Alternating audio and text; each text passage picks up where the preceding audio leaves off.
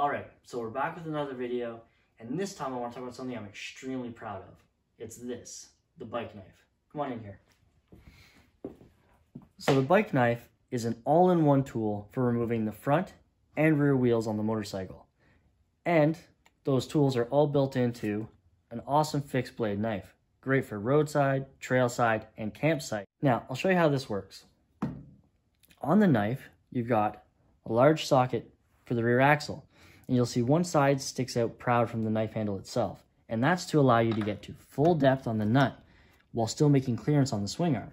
Now, obviously, this won't provide enough leverage to remove this axle nut, but the sheath interlocks, and now you've doubled your tool length. You can easily remove these axle nuts at full factory spec.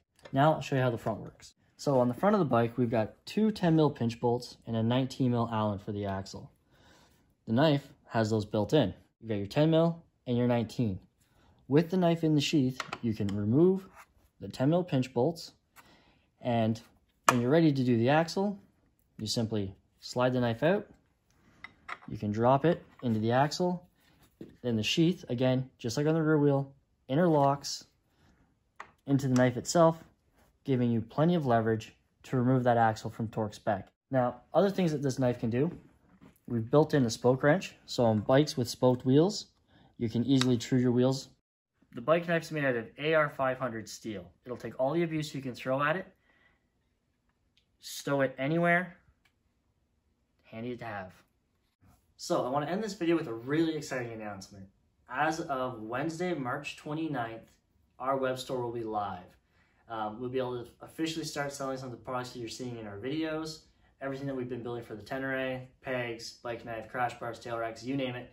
And then our catalog is going to continue to grow. To start, we'll only be shipping within Canada through the website, but if you're from Australia or the United States or anywhere in the world, just send us an email. We can probably get parts to you, and hopefully by the end of April, we're shipping internationally as a standard. So on Wednesday, have a look, far.reach.outfitters.com. The link will be in the description below.